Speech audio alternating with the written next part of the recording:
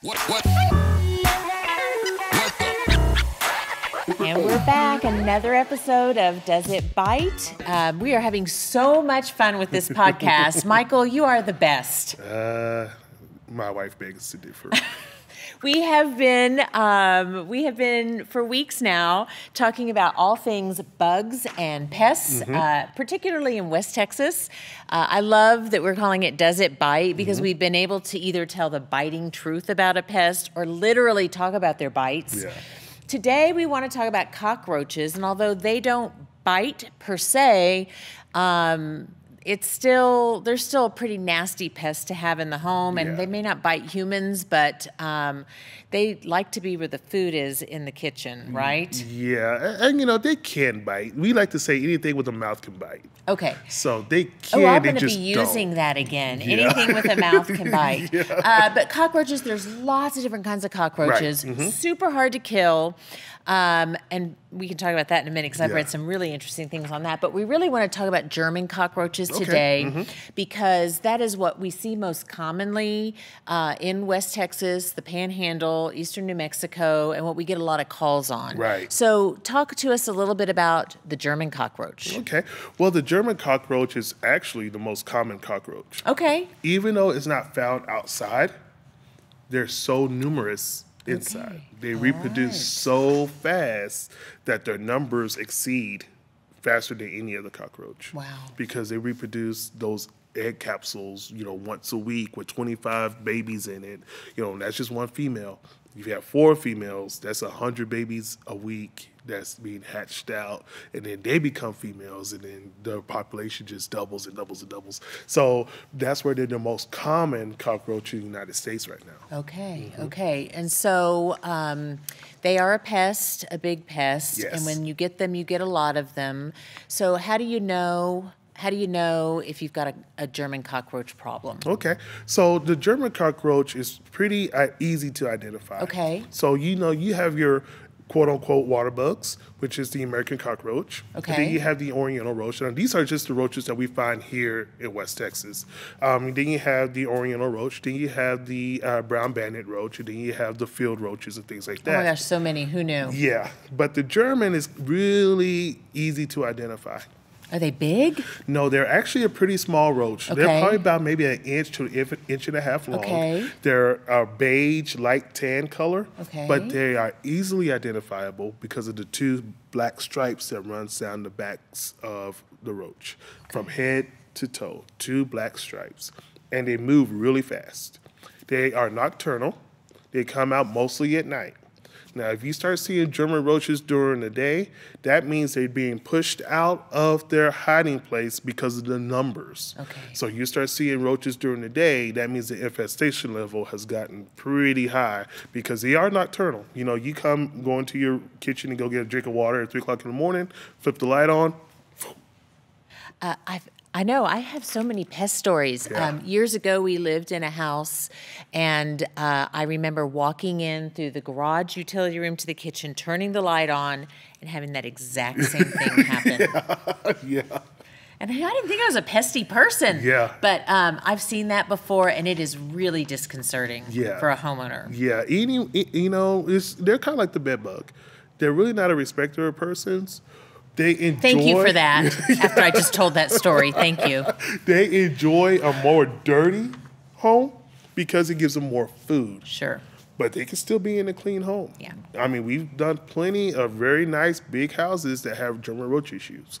It's because they are hitchhikers as well, just like the bed bug. Okay. They won't come in from the outside. We get so many calls from a lot of people that says, my neighbor moved out, or we had these people move in next door and they brought roaches with them. Usually, German roaches will not go from house to house like that. Okay. Now, they can go from apartment to apartment or duplex to duplex because they have adjoining walls. But from separated house to detached house, they usually don't move that way. They are great hitchhikers. Okay. So they hitchhike on your clothes. They can hitchhike on your purse, your bag. They can hitchhike on boxes. A lot of restaurants get German roaches, because of the boxes that they get. They lay their eggs. They lay their eggs in the They boxes. do that in boxes, and the old paper grocery bags that Yes. nobody ever uses anymore. Yes. But I remember not storing those inside. You never Yep. wanted to because they had roach eggs in them. We Yep. were always told. And those egg capsules can hatch out. Yeah. And then, German roaches can have up to 25 roaches in that egg capsule. So they hatch out, and you have 25 bugs right then and there. Wow. So, yeah, it can reproduce. So roaches don't really bite humans. We've talked about that, but they really are a danger, can be a danger Yes. to humans. Mhm. So Yes, they here's can. what here's my research.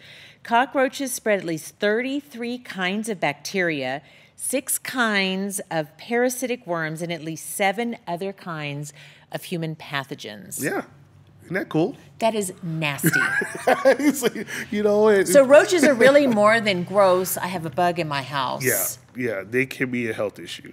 Definitely be a health issue, because their feces can also cause asthma problems. Really? Breathing problems. Okay. Especially German roaches, they can cause a pretty bad health issue in a home if they're not taken care of. All right. So how do you take care of German roaches? Because you don't treat them like you treat just any roach. You cannot treat that. We could get into some technical things, but the German roach is different from other roaches because they can actually filter out pesticide. They can filter out pesticides. So a lot of pesticides that we use, biologically, it won't harm them. Right. It just goes straight through the system and goes right back out. So other pests, other roaches, Americans, ants, and all that stuff, they absorb the chemical through their skin. Okay. It could be a neurological. That's the word. See, that's why they got you here. But anyway, it can affect their nervous system. It can affect their stomachs. Cause their stomachs to explode. Whatever the chemical does. But the German roach can take that same chemical. It'll go through his body, and he'll just flush it out. Okay. So what we have to do is study. I know that's weird. You just kill stuff, Michael. No, we really have to study because this behavior and the biological way of this roach, we have to know how it works. Okay. If we don't know how it works, then it's not going to be effective. Our treatment will not be effective. So a lot of people kind of laugh at me because I do this, but we literally study these things. And we figure out what's going on. Why are they not dying when we put our chemical down? So we did our studies and we found out that these guys filter out pesticide. So how do we stop that? Mm-hmm. So we actually have a chemical cocktail that we have to use, okay? So we have to use the killer. We have to use a transfer agent. We have to use a IGR, which is an insect growth regulator. We have to use a PBO, which is a enhancer of a chemical, of the killer chemical, to get into the roach and not let the roach be able to release it. And you have to have a degree in chemistry? No, you just have to be,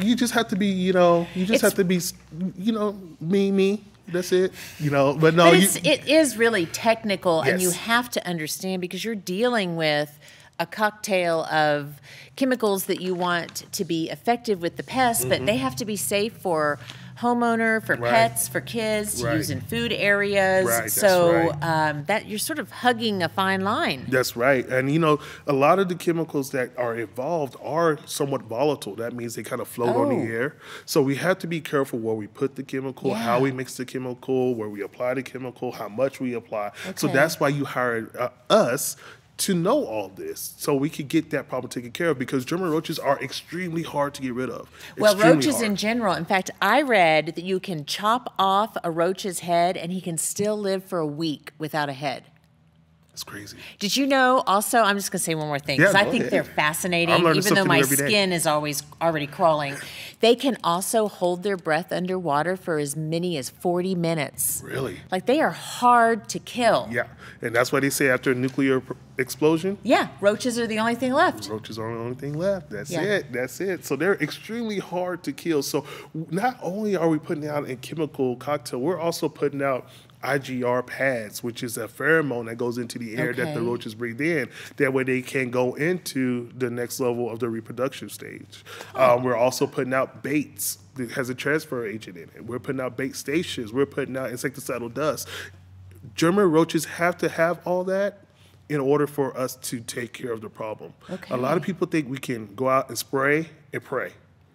We're just gonna spray and pray. Pray. Yeah, we're gonna spray and pray that we get them. It doesn't it doesn't work like that. There is a science behind what we do. So can you get them in one treatment, or is this a process? It's a process. Okay. You know, you can if you're very lucky. If the population level hasn't got high enough. Okay. So if you're going after 1 to 10 roaches, they're all adults or they're all nymphs that haven't reached reproductive stage, you could probably get them in one treatment. But most of the jobs that we get is where the population is high. We're looking at roaches up in the corner of the house. We're looking at roaches coming out the stove, out of the microwave, really? Stuff like that. Yes. They hide in all those places because they're warm. The electricity that flows through it creates warmth. So they hide food in there. There's grease that they eat on in the stove and the microwave. The moisture and the heat behind the refrigerator. They love that. They love refrigerators. I can't tell you how many times we pull a refrigerator out. Like not inside the refrigerator. Yes. But, inside where inside it's cold? the refrigerator. They could go in there too as well. They could get into the gasket that actually closes the and they're just eating food in your refrigerator. They're just chilling. Literally chilling in the refrigerator. Yeah. This actually may be the grossest episode we've had to date. Yeah, German roaches are awesome because Brett and I, my service manager, we did one. And there were so many German roaches in that place. And the kitchen was about, from me to you, that wide. Okay. So it was very small, and they had cabinets everywhere. Brett and I are both, and I'm not a small guy. I'm not a small guy at all. And we're in this kitchen together. And we're up here baiting and doing all this stuff, and roaches are literally flying out, like kamikazing. Like landing on you? Landing on us. They're in our clothes. They're on our hats. I literally saw one crawling underneath my hat. They were everywhere. I mean, it was really bad. So once me and Brent and I left, we actually pulled off to the side of the road and basically took everything off. Checked our belts, checked our phones, checked our boots, checked our clothes, because they can hitchhike. Like I said, they're a great hitchhiker. They can hide underneath your collar or your shirt. Not real afraid of people, are they? They're not. Once they get that many. That's it was fun. Disgusting. Yeah, Brett and I still talk about it. So what should somebody do if they think they have cockroaches? Call us as soon as possible. Yeah. Because the reproduction rate of a German cockroach is extremely high. Okay. You want to get it to where it's low, because if not, then there's multiple treatment after multiple treatment to try to get this done. As soon as you find out that you might have it, give us a call. And winter, summer, spring, and fall. It does not matter. Yeah. Because your They're home is 70 hardy animals. That's it. They love it. Yeah. They love it inside your home. Okay. Well, thanks, Michael. No, this no was problem. really eye-opening and really terrifying at the same time. But if you sure you don't want another story? I can tell a whole lot of German roach stories. Yeah. It's really cool. Yeah, I'm done. Okay. I understand. No, but thank you. So Yes, German ma'am. roaches, if you think you might have them, let us know. We'll post some pictures to help you identify them, but that is not something, it sounds like you can tackle on your own very well. They're super hard to kill, and they can be really dangerous. So thanks for another episode of Does It Bite? No problem. Happy to be here. And we'll see you next week.